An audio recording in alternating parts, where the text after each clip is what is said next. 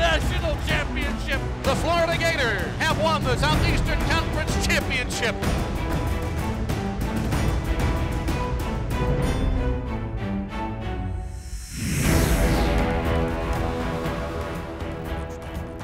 GatorZone is brought to you by Wells Fargo, proud partner of the Florida Gators.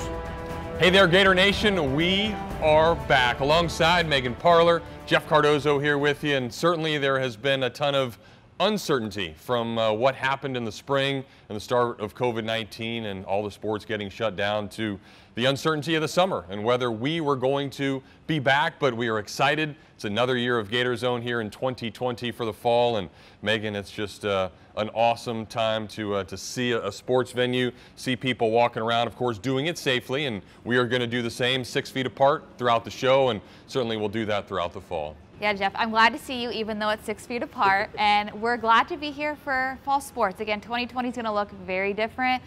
A lot of uncertainty around Gator sports, but we do know cross country, soccer, volleyball, and football will hopefully play a fall sport. It will be condensed, but we'll have some Gator sports and hopefully bring a little joy to you guys as well. Well, and that made me smile. I'm sure it made Megan smile, and I know for all you Gator fans it made you smile as well, knowing things are back. But we need to continue to be safe, stay socially distanced, wear masks when asked if necessary, because we want to see this football team, this cross-country team, this volleyball team, this soccer team, and everybody get after it. And I know some of the teams have already been getting after it, haven't they? Yeah, even the spring sports are obviously working on a lot during the fall, and the softball team, which is why we're here at softball today, has been working with the Orthopedic Sports Medicine Institute to kind of better themselves, prevent injuries, help with their mechanics, and here's a little look at what they've been up to.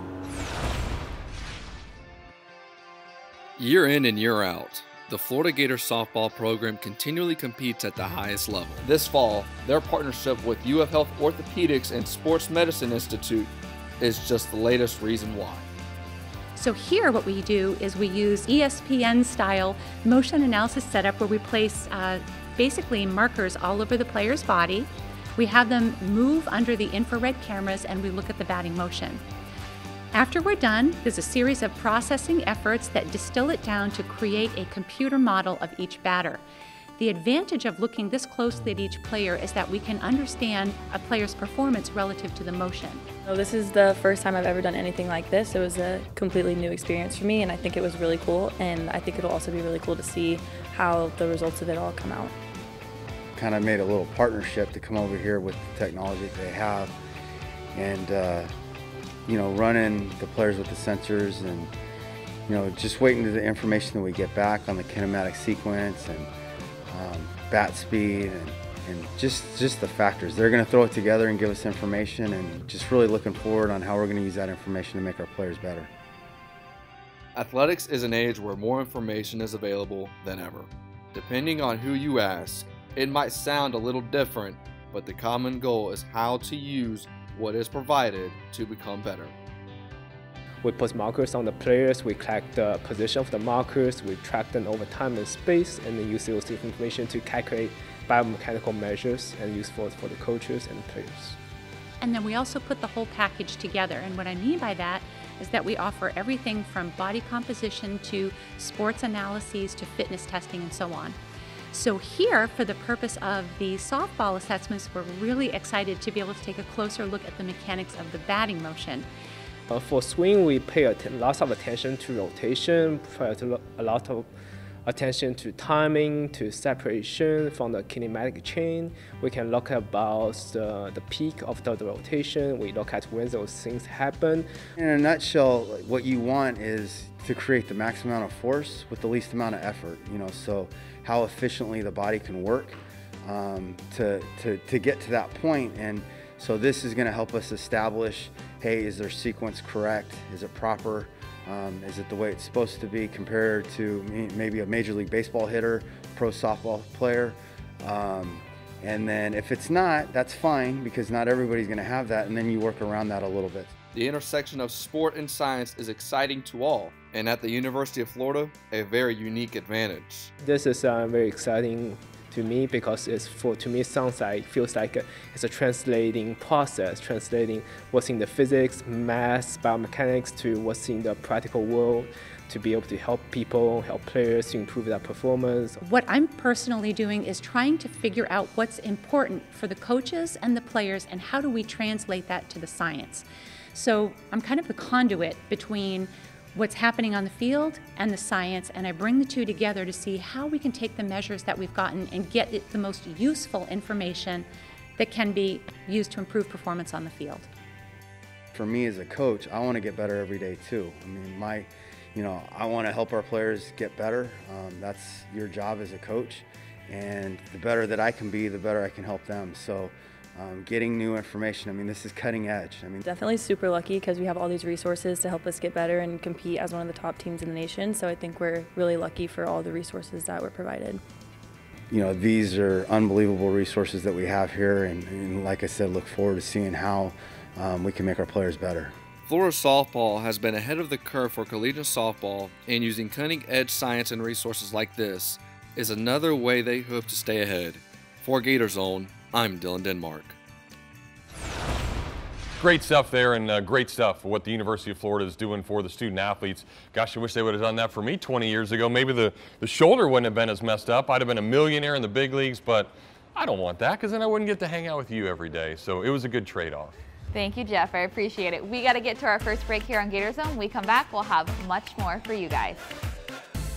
GatorZone is brought to you by Wells Fargo, proud partner of the Florida Gators, and by Gatorade Thirst Quencher, the proven sports fuel.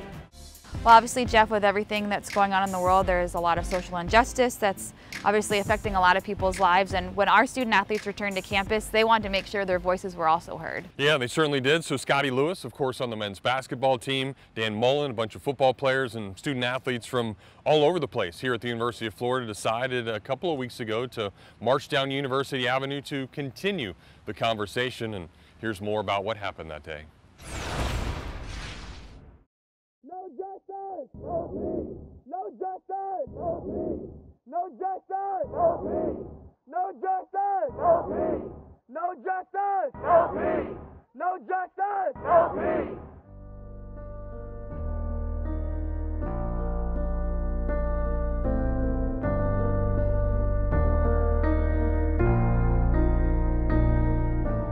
This is our time to step up to the plate and fight for the same foundation of those set before us.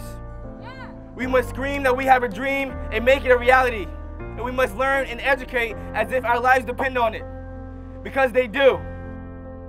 For me, it was honestly breathtaking because first off, I've never participated in a protest before. But to see all of my teammates and all of my friends from other, programs and stuff like that all participate in that, it made me feel like, we're all fighting for the same thing. It was really special to be able to participate in an event like that because, first of all, I've never actually been able to do that before, and I've been actively interacting with fellow student athletes and everything, but to be able to come together like that was something really special, I thought. The coolest part about that was just being with the student athletes that I go to school with and I compete with every day, and just seeing that we all could stand together for the same cause and march together to make a difference.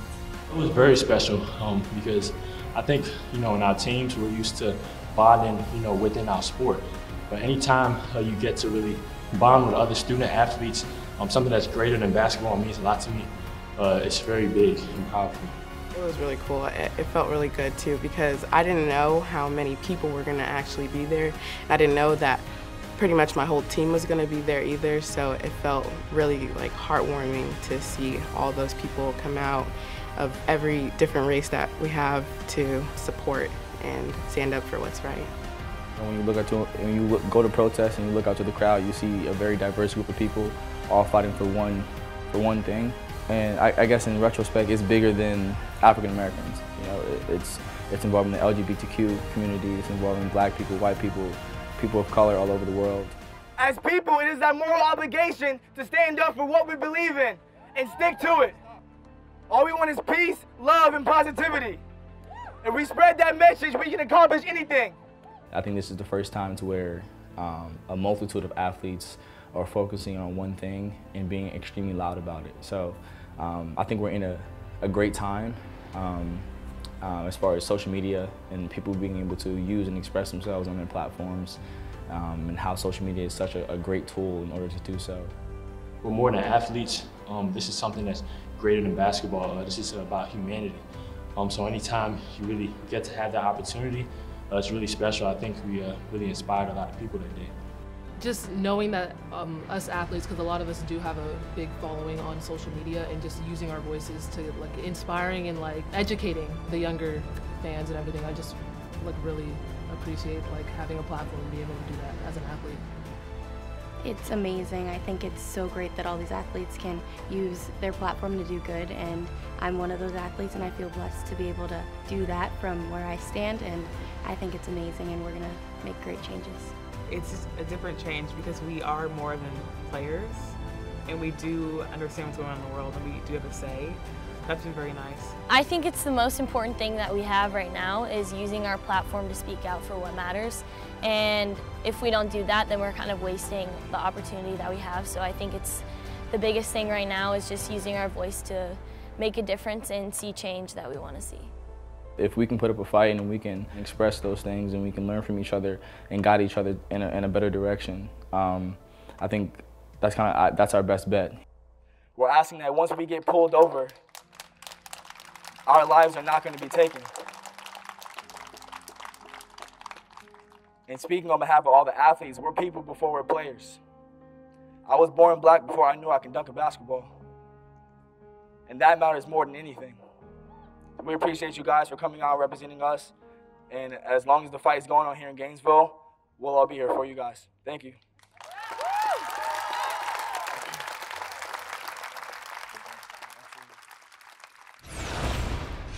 Well, as you saw, the Florida volleyball team also took place in that march and took a lot of pride coming together as a team and uniting. And another thing that team takes pride is that middle blocker group, that position group. All three ladies are from the state of Texas. Let's see how they've gelled so far this year. DeSoto, Carrollton, and Plano, all three of nearby Dallas, Texas, where this year's middle blocker group calls home. We're all from Dallas, but we're all from like different parts. So like I'm from like more like northern area. Nadi's like kind of in the middle, and then Dee's from like South Dallas. But I don't know, I think it's just fun because we are from like the same city, but like different areas. So like we all have like something different to talk about and like share. The freshman, junior, and redshirt senior all bring their own style, personality, and encouragement to the team. The main leadership role comes from the hype queen herself, Darielle King. I think on the team, I would be considered a leader, but more of like the person who everyone turns to for like energy and they need, you know, to get out of their little funk or they're getting frustrated or whatever. And I think that I would probably play that role on the team. Embracing that role for King has helped her position group grow, and their respect for her shows. She's a very good leader. She cares about everyone, and she wants to know like how you're feeling and wants your input. Like she isn't just like do what she wants. It's kind of like asking for feedback, but still stern and wants everyone to do well. She's like a hype man, kind of. Like she's like, okay, go girl, okay, yeah. Like that's the type of thing that Darielle does. Lauren Dooley, now in her third year, has grown in how she leads too. The more reserved middle's leadership style is helping her freshman teammate. Dooley's like, she tells me what I'm doing right, and it brings me up a lot, so I like really appreciate that a lot. As a unique year continues, King wants to make sure her fellow Texans remember one simple phrase.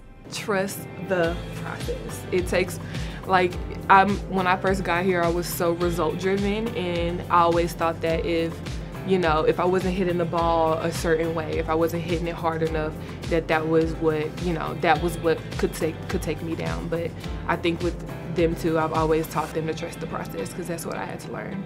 Now, as the middles settle into a fall season that no one has experienced before, during a movement that has changed so many, they have found a new space to work together. I just think that the fact that we're women and we're black in these times, it's just more like empowering for us, and we just have like a special bond that like you can't stop us. Like we're owning it and we're embracing it, and it's just really fun. It is so fun because now y'all get to see that I'm just like, it's a Texas thing, like the slang, the walk, just everything about Texas women are just amazing. And the fact that we're all African American, that speaks volumes. Like I was asking Mary if she's ever had that happen before, and we're the first, so it's super fun. I like to say lit because it is very lit, but for the most part, I enjoy it. We embrace each other, and we really pride ourselves being from Dallas and being African American women. Well, for me, when I chose Florida, I was looking for a diverse school, and Florida was exactly that. And this, like my position being all of us being black males and from the same place, like that's just, it just makes me feel comfortable. Like it's not like if I was with a different like race, I wouldn't be comfortable. It's like just more comfortable. Like they understand what the struggles of being just a black person in America. So yeah. This group of ladies have made a special bond that will last and get them through. I really love it. I always talk about it to everyone and like my family, and just it's so fun to have a group to go to, like when times are getting rough in practice or like during quarantine with FaceTime, just someone that it's kind of like home, but here, home away from home. Triple B, Dallas, bingo! I like that. That was you. Yes. All right, Megan, thank you very much. See how talented she is? She's hosting, she's doing stories, all that stuff. So a lot going on in her life and a lot going on here on the southwest corner of campus. Of course, we're at softball. Got a new baseball stadium that we'll show you later on in our shows here on GatorZone. Of course, you got where soccer practices, and that's right over there. So let's head over there right now. GatorZone is brought to you by Wells Fargo, proud partner of the Florida Gators, and by Gatorade Thirst Quencher, the proven sports fuel. Hey everyone, and welcome back into GatorZone. Jeff and I hanging out at Donald R. Disney Lacrosse Stadium, but which is where soccer plays their matches now. And this 2020 fall season, like we said, is going to be a little tricky. So for soccer, you're going to have a condensed season. There'll be 8 SEC matches, a little bit of SEC tournament play, but all the NCAA madness, that'll happen in the spring. Crazy. So it is new for everybody, but that's okay for Becky Burley because she has a lot of new student athletes coming to this soccer team, and the way that they're preparing, the COVID Cup, it builds camaraderie, have a little friendly competition between all of them, and gets them ready for this condensed season. So let's see how Becky and the rest of the crew have been getting after it. The coronavirus pandemic has caused a lot of uncertainty for fall sports this season. Many have had their seasons pushed back. One of the sports that was heavily affected was soccer. We caught up with head coach Becky Burley to talk about the impact the virus has on the team. Summer was difficult. Summer was, I felt like we were very isolated. Like even I felt isolated from the players ourselves. And then I think the players felt like the older players had to train with the older players because that's who they lived with and that was the group they were allowed to, and the same for the younger players. So it wasn't really until we started preseason that those two groups got to mix and mingle. And so I'm actually really glad that we had this longer preseason because we really needed it to get to know each other a little bit more. COVID-19 extended the preseason into mid-September, and Coach Burley took full advantage and used this time to build her team's trust. I've loved the extra time. I mean, I think it's been one of the most amazing experiences as a coach because you just get so much more time to be able to develop your team and to see people sort of express themselves differently as the time goes on. And I think for us, in the way we play, where it's so dependent upon trusting one another and knowing one another, it's a huge benefit.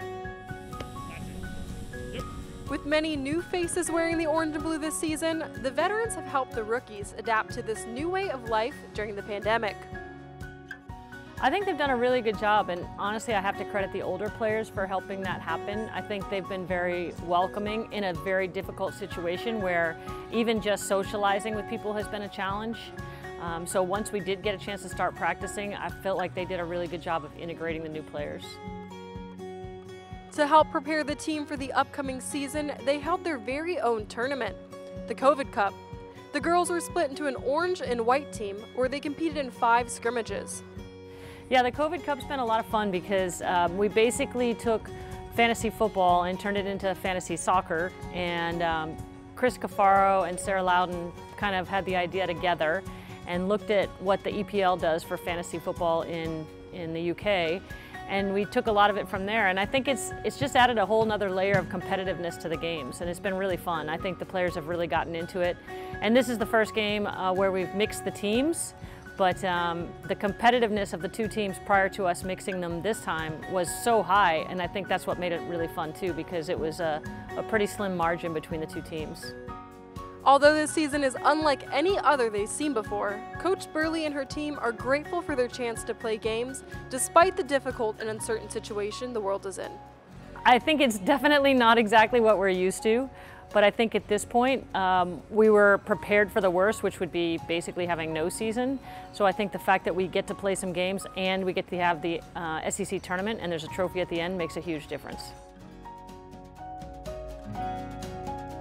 I think the uncertainty was difficult at the beginning, especially when the uncertainty was, will we have a season or not?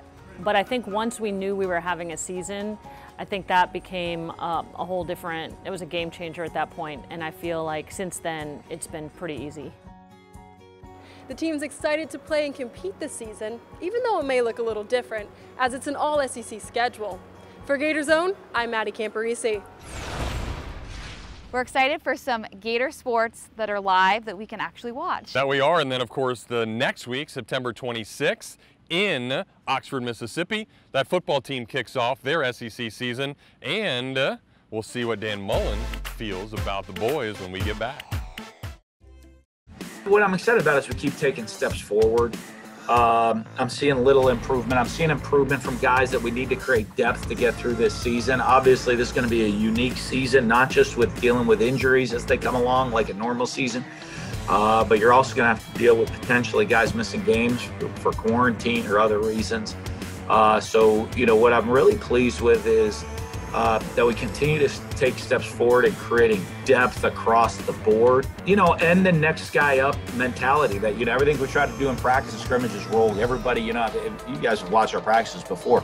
It's not like, hey, the ones get all the reps and then twos get a couple reps and threes get no reps. Everybody gets a lot of reps. All right, so there is a look of what Florida football hopes to look like throughout the year, and this is what it is going to look like when we are in the stands inside the Swamp. Of course, socially distancing, have about 17,000 fans inside the Swamp, and if everybody does their part, we'll be loud, we'll be rowdy, and we'll be having a good time, just like we did getting back here on GatorZone. Exactly, Jeff, and I think it's been a little while. I'm a little rusty, but you know the drill. Facebook, Twitter, Instagram, and Snapchat are all the ways you can follow your Florida Gators all season long, even through a condensed, weird COVID 2020 season. Yeah, so make sure you do it. And again, we'll be here throughout the fall and hopefully many more things as we continue to get sports back, which is really, really good. For Nicole doing all the great work and the real work, man in the camera, she's my partner. Megan Parler. I'm Jeff Cardozo. We'll see you next time.